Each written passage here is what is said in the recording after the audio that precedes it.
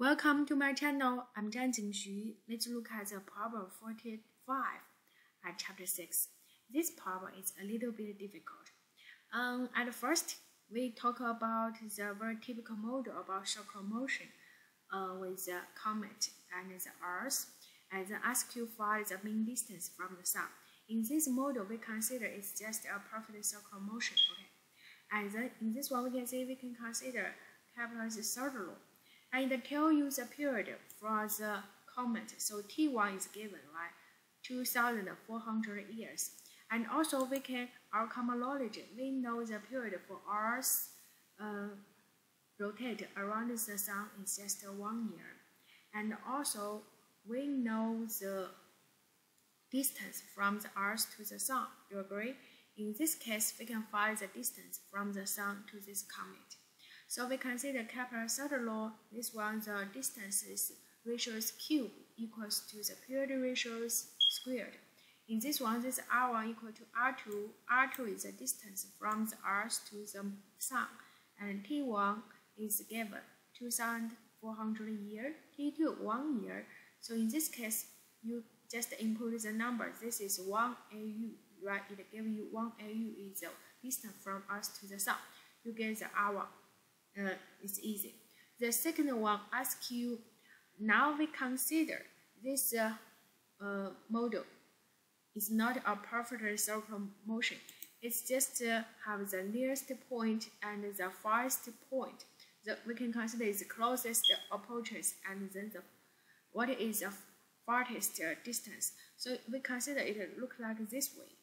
But then we can consider that R1 we just get is the average distance from this comet to the Sun. Do you agree?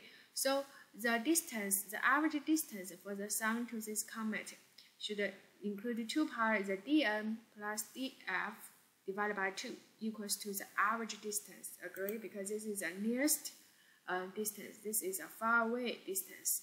So in this one, we can, in this equation, R1 is given, and also we find the dn is given. So very easily we can find df. Agree? Yes. And we input the df inside. We find this one is 360 AU. The next one asks you to find the ratio of speed for this nearest point to the farthest point.